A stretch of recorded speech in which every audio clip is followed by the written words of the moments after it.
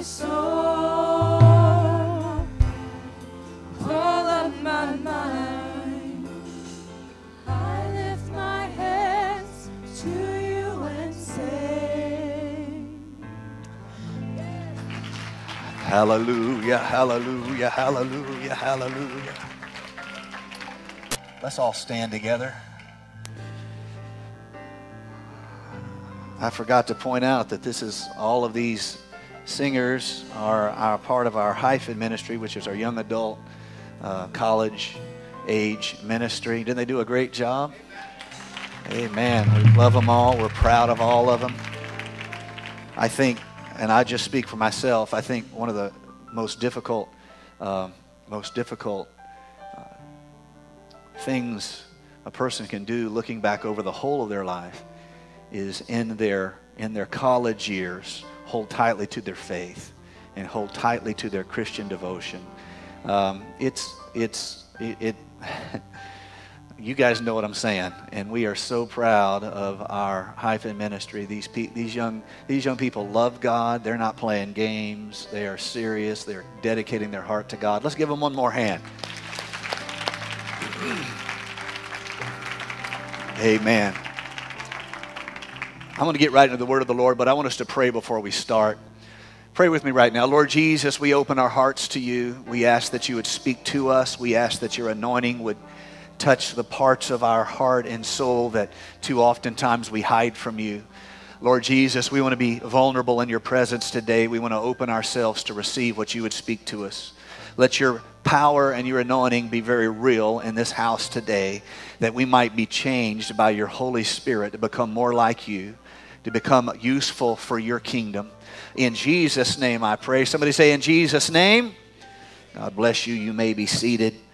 Thank you for worshiping with us today. We are experiencing the first cool Sunday morning of the fall, and I don't know about you, but he's an on-time God. Yes, he is. Following the storm, I walked outside this morning, and it was like all of the creation was right there to give me a hug and a kiss and say I was going to make it. And I'm so glad for the great thing about living in the South is that we get 4 beautiful seasons, not just 1 or 2. We get 4 beautiful seasons. And which reminds me of a joke. You ever hear the joke about the $10,000 telephone? This traveling salesman was going to church all across America, and he went into churches all over the place. They had a golden telephone, and it said the $10,000 telephone. You make a call, costs you $10,000. He asked, why does it cost $10,000 to make a call on a golden telephone? And the man said, he was told in all these churches, well, that's a direct line to God. And if you pick up the golden telephone, pay your $10,000, you get a direct line to God. Well, not too many people were making calls direct to God because $10,000 isn't no joke. Finally, his job brought him down into the South, and he came into a Southern church. And he saw a golden telephone, and it said $1. Well, he was surprised by that, and he said, a golden telephone, what is this? The pastor said, direct line to God. He said, how can it be only $1 here in the South and it's $10,000 everywhere else? And the pastor said, well, in the South, direct line to God's a local call.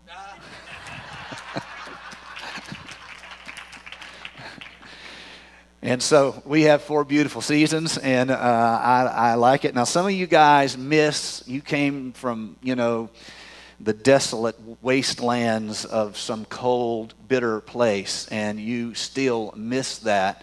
God bless you. You too can be saved. His mercy endureth forever. No, we so thankful for all the blessings of God in our life. This is Labor Day weekend, which is always interesting because it's the last gasp of summer vacation. Everybody who gets to the end of the summer and they look at their bank account and they still have some money, they're like, honey, let's hit the road. And so there go. And most of us stay, especially if you have children in school. It makes it tough to leave. I'd be glad to go this weekend myself, but I have children in school, and that kind of puts the kibosh on that.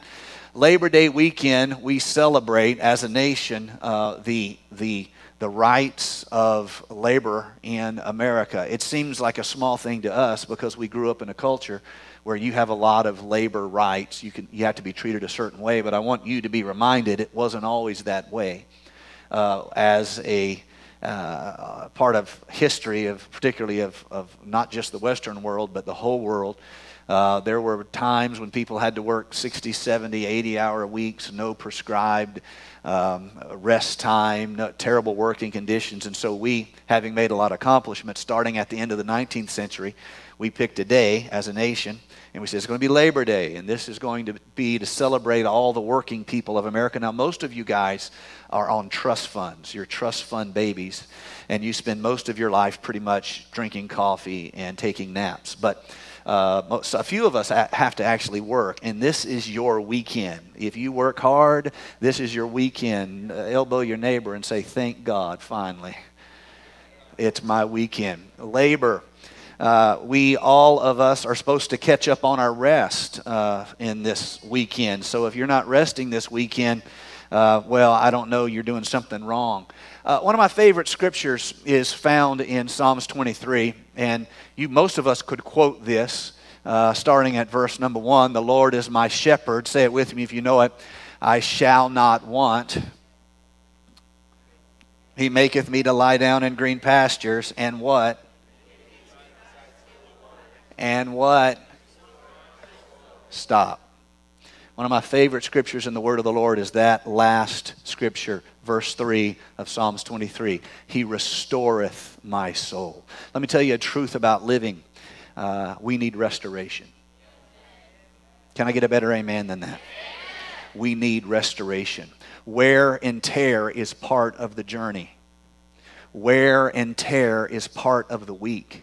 It's not a particularly unique thing for you to have wear and tear. It is an ordinary thing for you to have wear and tear throughout your week. It happens to us physically. None of us are getting any younger. Time is funny that way. You jump out of the bed, you nearly lose your balance, and that's never happened before. You get home and your hip is hurting. Really? My hip? Who thought that was a good idea?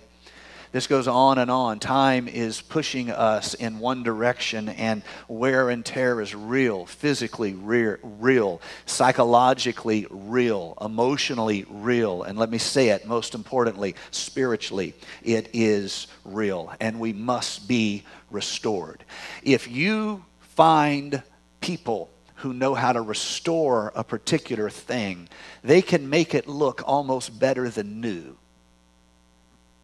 One of the great stories of restoration came out of the last steam locomotives that were used in the 1940s. Some of the most famous ones, the pinnacle of the craft, you might say, of building steam locomotives was built in the 40s by a railroad company that you will not remember the name of, Norfolk and Western, based in Norfolk, Virginia. They designed and built their own Class J steam locomotive, and they are beautiful. They're like a streamlined bullet.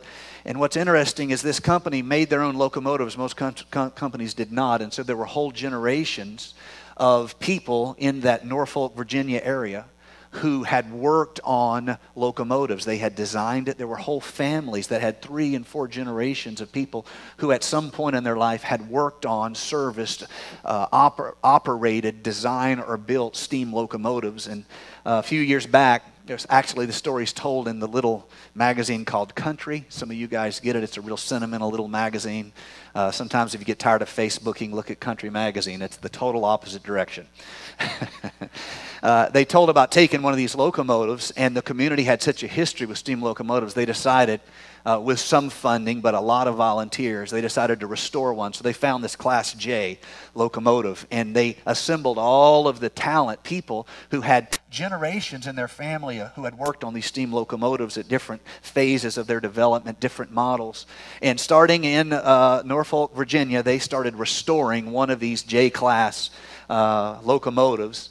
And after they had donated literally hundreds of thousands of volunteer hours, after they had had technicians go in and refinish everything, attach everything, make parts that hadn't been made in years, they rebuilt and finished to this beautiful classic condition, pristine condition, one of these J-class locomotives. And then for the first time, they had it on the tracks and they were taking it on the celebratory, the very first one, the inaugural trip. And there were literally thousands of people from Norfolk, Virginia, who had family who had worked on these things and came out and lined the rails. And they filled up the train with the volunteers, people who had worked on these, restoring this engine, restoring these cars. And they did their first run with it. And it's beautiful. It's the peak of steam locomotive technology. It's still there. You actually can go up and ride it now.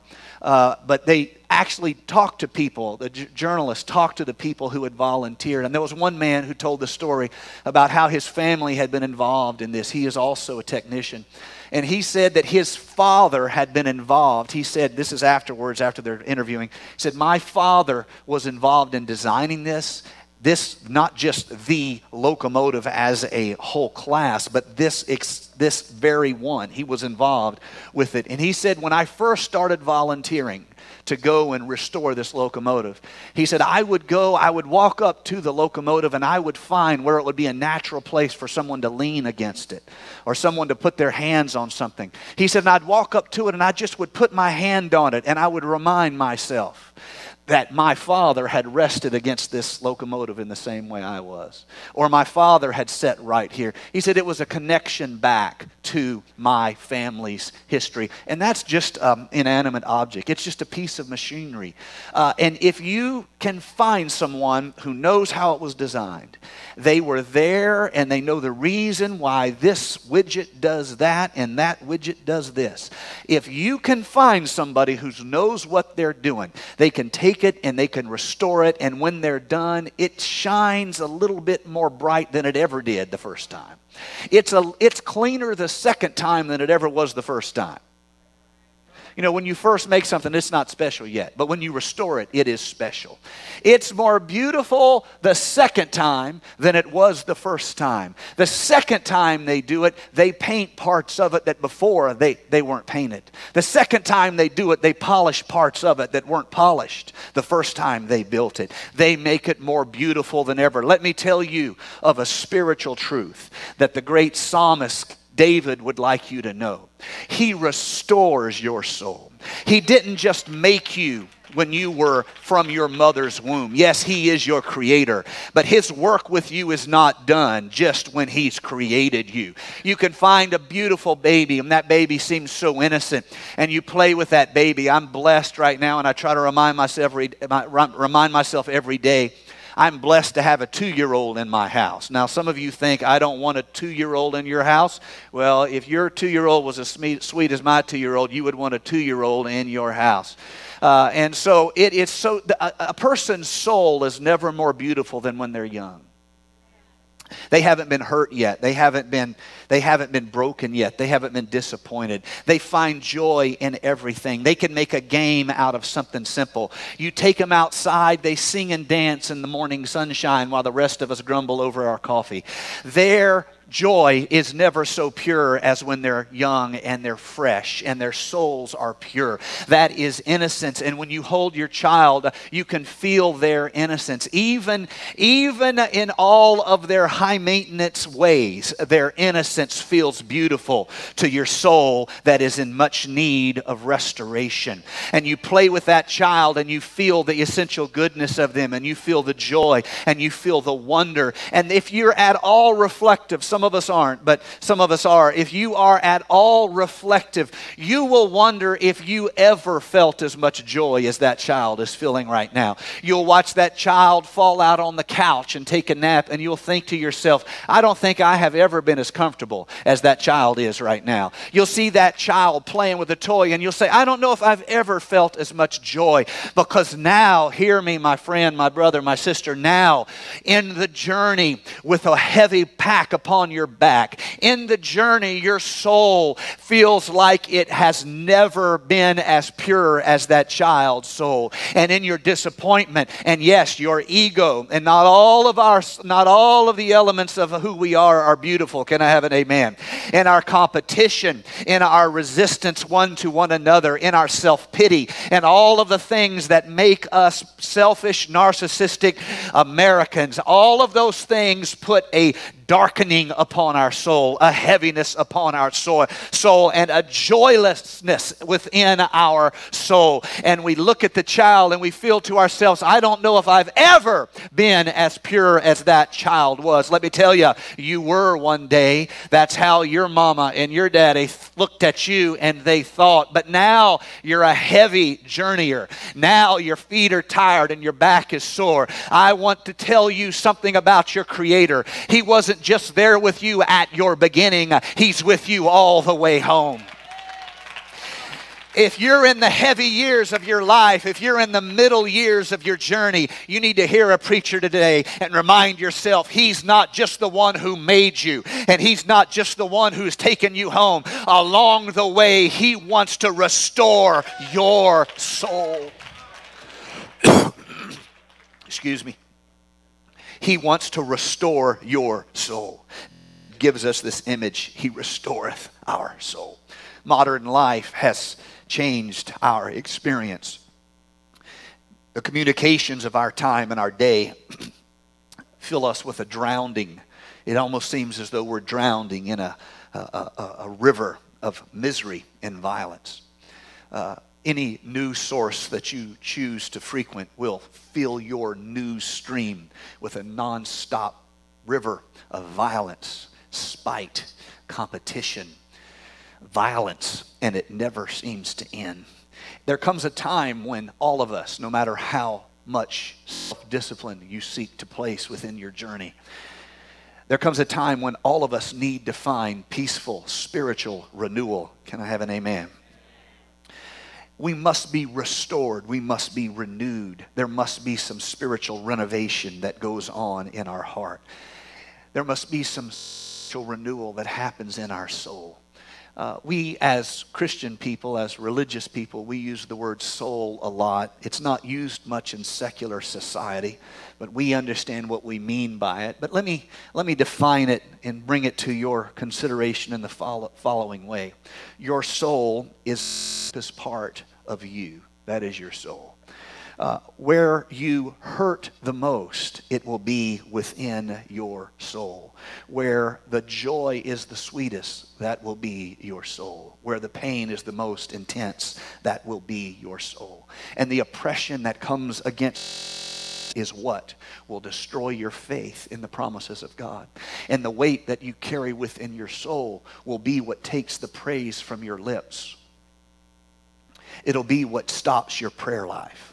The weariness within your soul, it will be what stops the joy with which you once sang praise to the Most High King. We can mar, we can weigh, we can damage, we can trouble our soul. We can cast down our soul. And when we get to that point where the only solution is for us to find a renovation, a renewal, a restoration of our soul. What you need at that moment is the presence of God in your life. Sometimes you can take a vacation and it helps. Sometimes you can take a day off and it helps. I'm not against vacation. I certainly am not against taking a day off. Amen. Sometimes you need rest. But have you ever gone on a vacation and come back heavier than when you left? Come on, let's get real. I've gone on vacation. In fact, this last little trip I came home heavier than when I left. I came home thinking I needed a vacation. And I was praying about it, and the Lord told me I'd just been on vacation. There can be a heaviness within our soul. There can be a weariness within us. We must be restored in our soul. The good news is God's presence is the single most powerful thing you will ever experience in your life for the renewal of your soul.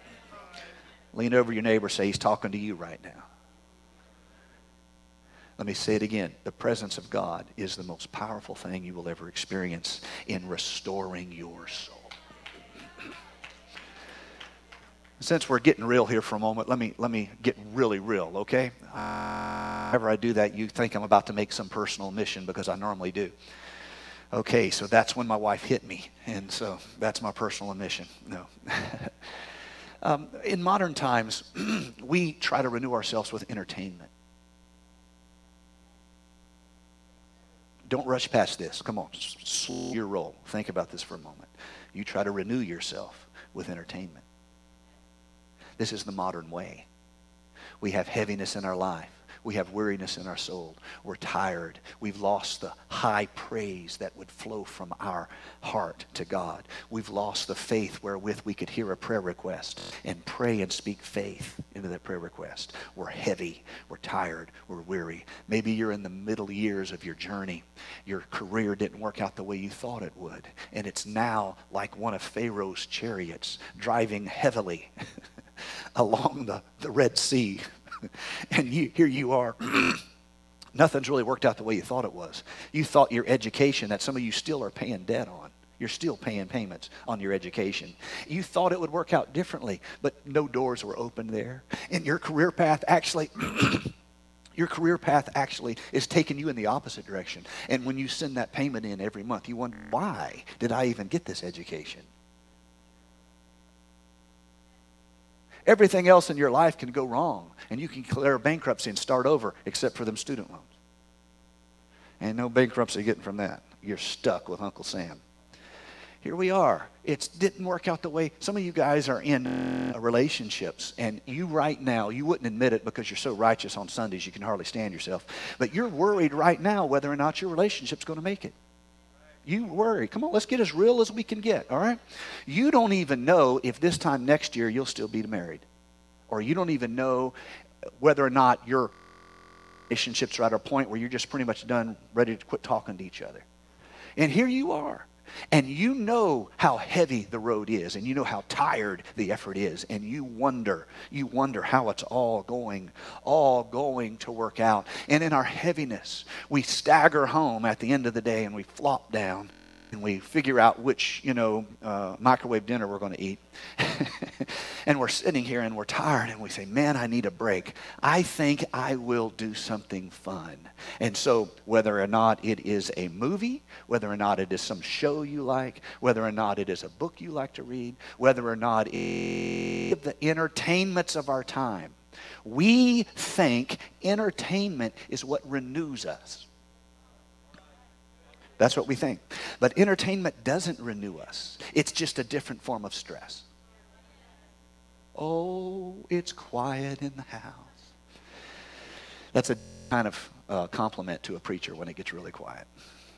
We think entertainment is what renews us. And so you get your favorite novel, or whatever it is you do for entertainment.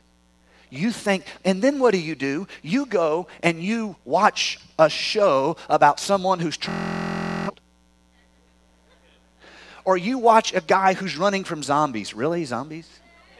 And they're like, whoa. And you're like, oh, man. Gotta get some Doritos. And you think because you have got your heaviness, you are restored until the entertainment's over. And you go lay down in your bed and you find yourself just as heavy as you were. Oh, I'm preaching to somebody. I make a couple of you nervous, but I don't even care. I've been doing that for years. You wonder why you're not restored when you get done with your 2 hours of Hollywood. You wonder why you're not restored when you get done with your favorite novel. And here, aliens were trying to kill the guy the whole time, and zombies were chasing him out of the corner, or her husband was trying to kill her. Or she had her brother and killed his mom. Now she's going to kill him. And you're sitting there, and you get done with your entertainment, and it was fun, and you lived another life. That's what entertainment does. It lets you live another life. Okay, you live someone else's story, and you wonder why you're not restored. I'm going to tell you this. If you hear nothing else I say, I hope you get this, because this is and put it together right now. Entertainment, it is fine as long as it's good entertainment. You have to judge that in your life, because I'm not coming to your house to police you. You ain't 12. All right? I'll police my kids. Anyway, moving along. You have to decide that. Entertainment's fine. I enjoy getting on the back of a horse, like my dad always says. Get out Brother Louie and let him tell you about a man on a horse, okay? Moving along. You guys don't even know what I'm talking about. Young people are like, really? You just dated yourself. Okay, here's what I'm trying to say. After all your entertainment's done, if you think that was your refreshing, don't be surprised when you're just as heavy Because all you did is replace the stress that does matter with the kind of stress that doesn't matter. And when it's all done, you're still stressed. Let me tell you how to restore your soul. You need to get in the presence of God. Let me tell you how to restore your soul. You need to turn down the volume in your life, not turn it up. Let me tell you how to restore your soul. You need to quit thinking entertainment is restoration. Entertainment is not restoration. Entertainment is not renewal. I am renewed in the presence of God.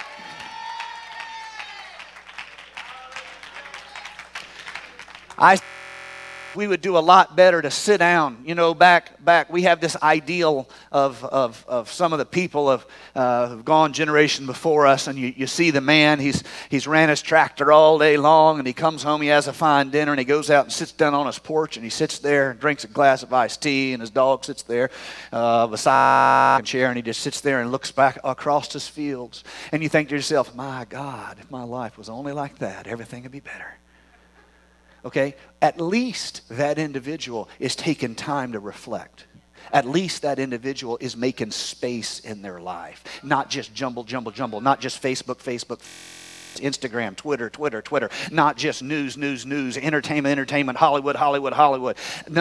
They at least are making space in their life to reflect. We need to learn, oh my brothers and sisters, how how stressful is your journey? Let's be honest here. How stressful is it? You need to where your soul can breathe. You need to make some time in your life for the presence of God, where you can sit down in His presence and just say, it's me, Lord. It's just me, Lord. I want you to know I love you today. I want you to know I thank you for what you've done for me today. He restoreth my soul.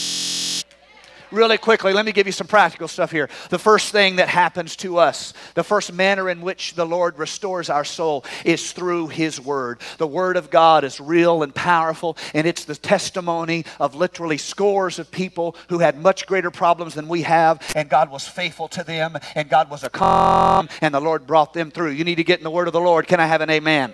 The second thing is you need to make sure you have space in your life for not just prayer that is dutiful, but prayer that is a celebration of the presence of God. We can make prayer another duty. We can make prayer another box we have to check. We can make prayer another item on our to-do, and we miss the point of prayer. The point of prayer is not about the to-do list. The point of prayer is to be in the presence of God that our soul might be restored. Thirdly, God has given us the support of brothers and sisters, fellow believers, fellow Christians in the body of Christ who can help us be strong, help us be restored. Fellowship is powerful. There's a reason why the New Testament church is founded and built around a fellowship. They continually went house to house. Yes, they had public meetings just like we had public meetings, but they went house to house. It's in those quiet places. It's in those moments where we are able to have the openness and vulnerability that is spiritually healthy, coming out in things like confessing needs one to another, and confessing weaknesses one to another, and speaking life one to another, and offering encouragement one to another, and embracing one another. Oh, I wish I was preaching this in Charlotte, then they'd get with me. That's a joke. I heard a preacher preaching the whole time. I was preaching this in my home church, they'd be going crazy right now. Well, he is preaching in his home church.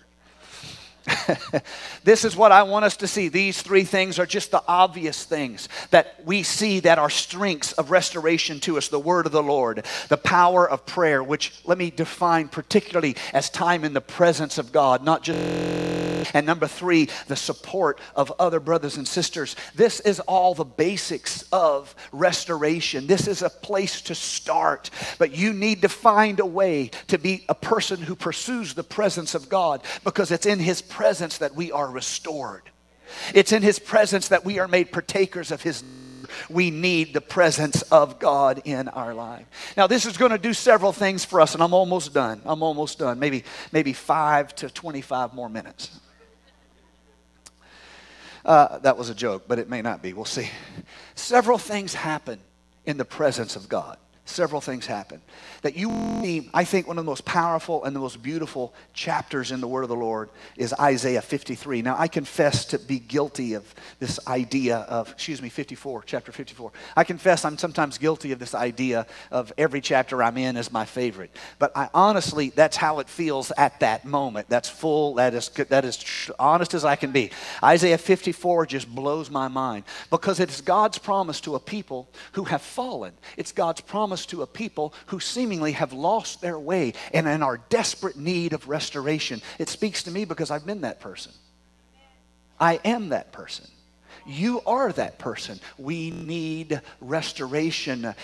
We are restored by His presence. And so God speaks to the children of Israel through Isaiah in Isaiah 54. And He gives in the form of a 17-verse psalm of worship and praise to the Lord. And it's from the Lord to the people, not from the people to the Lord. So it's the promises of God to the people. It's written in the form of a song, written in the form of almost like a poetic statement. But it starts with this phrase you will recognize immediately: sing, O barren. Anyone ever felt barren? Sing, O barren, you who have not borne. Break forth into singing and cry aloud, you who have not labored with child. For more are the children of the desolate than the children of the married woman, says the Lord.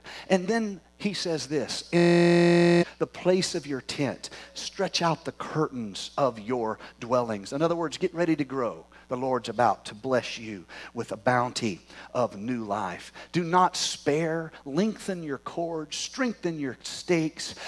Get ready to expand to the right and to the left. Grant it, Lord Jesus. Don't be afraid. You will not be ashamed.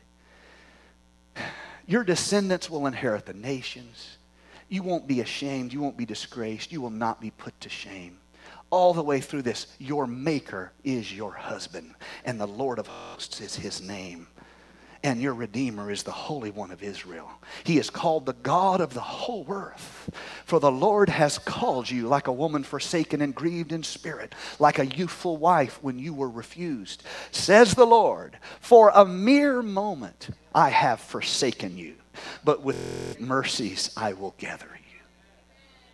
It's a whole beautiful song of restoration. And in this song, there are truths, spiritual truths. I want to give them to you real quick. First of all, God's restoration will renew your joy. Did you hear what I just said? God's restoration will renew your joy. Quiet too long, but you're about to break out in a brand new song because you're going to rediscover the joy of the Lord. What does a barren soul have to sing over? The promises of God. That's what they have to sing over. When God restores you, you burst forth with joy. You sing and you say, oh, my life isn't the kind of life with a lot of singing and joy. I tell you today, stand on the promises of God and believe restoration is coming for you. One of the most I think most celebrated and anointed hymn writers of the last few years was Fanny Crosby. Fanny Crosby wrote so many awesome songs like Blessed Assurance, Jesus is mine. And on she wrote. She, at a very young age, due to a medical error, due to an error that happened under the care of people who were supposed to make her better, not worse, she lost sight in both her eyes. And she spent all of her life, except for the very early years, she was blind. She had it. She lost her vision due to a medical error. How can you have joy when you're blind and it was taken from you by somebody else's mistake? How can you have joy when your life is so bad that you need to be cared for because you are blind? Fanny Crosby did not let that stop her. She became in her life perhaps the greatest hymn writer of all modern memory, I would say. And she wrote in Blessed Assurance, this is the lyrics: visions of rapture now burst on my sight, watching and waiting, looking above. How my friend, can a blind lady write about visions of rapture bursting on my sight and watching and waiting and looking above, because she's not content to live within the reality of her life. She is holding on to the promises of God. And when God restores you, He restores your joy. I don't care how bad you have it. There's somebody who's had it worse. I don't care how difficult your journey is. There's somebody with a more difficult journey. Let the joy of the Lord restore you in your walk. The second thing, real quick, the second thing that'll happen to you when God restores you is the influence that you had or once had is going to be expanded by the blessings of God in your life. And this is why the writer talks about lengthen your cords, strengthen your stakes. You're going to be to the right and to the left. Can you trust and believe that tomorrow is going to be better than today? Can you trust and believe that God knows what He's doing in your life? Hear me today. When God restores you, He's going to knock out that wall, and He's going to knock out that wall, and He's going to say, we need some more room around here for blessing. God's restoration will expand the arena of God's gift, God's influence, God's anointing, God's blessing in your life. Number 3, God's restoration will remove your shame. Shame darkens our souls. Shame destroys our faith. I know people who should be in the church, but something happened and they were ashamed, and they could not imagine that the church would have a culture that would love them in spite of their shame. And if we've ever had that culture, God forgive us and help us to repent over that. And they're not here because shame has made their souls heavy. I want to remind you, the Lord will restore your soul, and He will remove your shame. And verse number 4, do not be afraid. You will not suffer shame.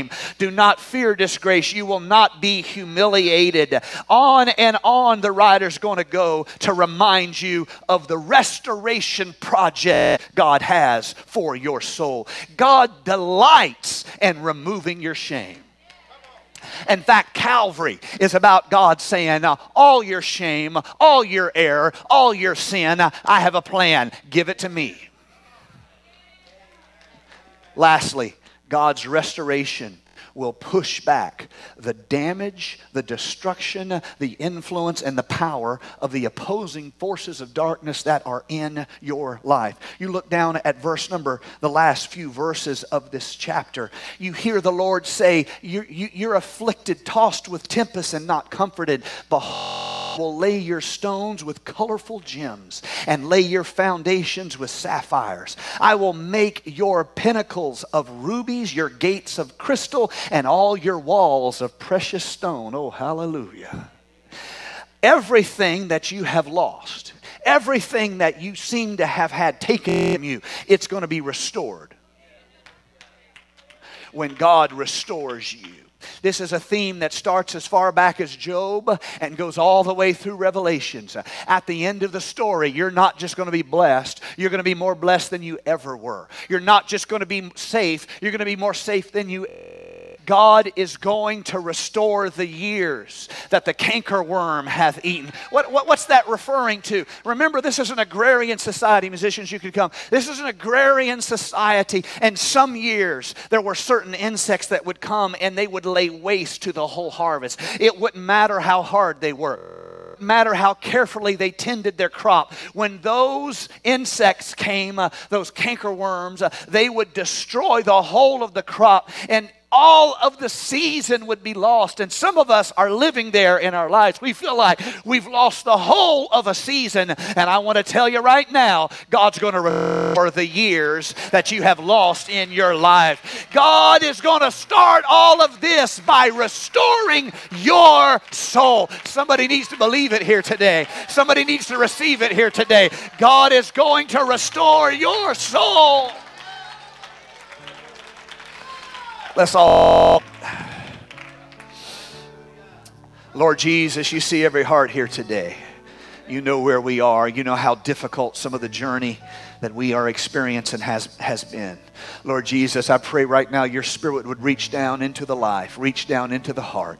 And I'm praying that restoration, where there once was joy, I pray you would bring a double portion of joy. Where once there was hope, I pray you would bring a restoration of hope. Lord, don't let us be satisfied to stay in some ritualized, formalized habit, habitual service of you or relationship with you. But God, let us be restored in our joy, in our strength, restored in our confidence, that we might be used of God, that we might be blessed of God, that we might be God's people. In Jesus' name I pray. In Jesus' name I pray. Hallelujah. Out of the chair you're in right now, would you come stand around the front? We do this every Sunday. We end our service with a prayer service. So if you're a guest here today, please come with us. We won't embarrass you or make a scene out of you or anything like that. We just all gather here at the front at the end of our service, and we're going to pray together. And one of the reasons why spiritual restoration is so important is I've noticed this in my own life and in others. It's almost impossible for us to be ministers when we're exhausted and spiritually depleted. If you're spiritually depleted, it makes you a very selfish Christian. Not because you're a bad person. You see what I'm saying? Not because you're a bad person. Not because, you may be a bad person, but that's a different problem. You see what I'm saying? We're all of us in need of mercy. But the reason why it makes us a bad Christian and a selfish Christian is if you can barely carry your own weight, how are you going to help anybody? One of the themes that comes through over and over in the Scripture is, what does the church do with its weak people? We carry our weak people. We don't kill our weak people. We don't offend our weak people. We don't run our weak people off. That's easy, and it's carnal. It's tribal. You don't have to be led of the Spirit to do that. Just be tribal. Just be your carnal self. I like people to act like me, think like me, eat like me, vote like me, drink like me. If you don't like it, get out. That's tribal. What does the church do with weak people? We love the fire out of them. Can I get a bigger amen than that? We speak faith to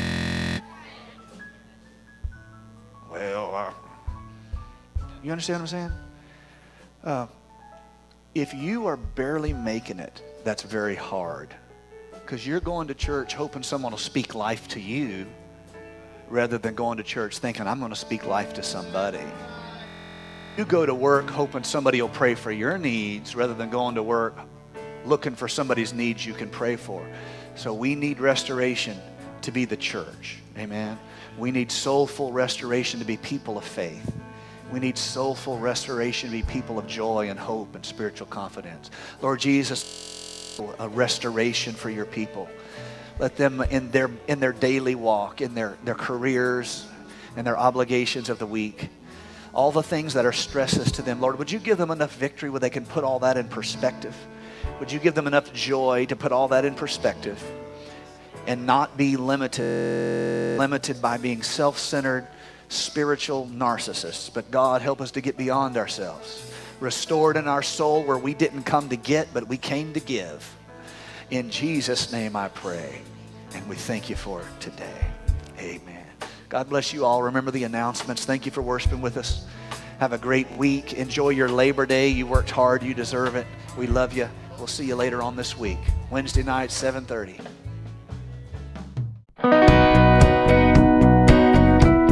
Thank you for watching First Church Charlotte.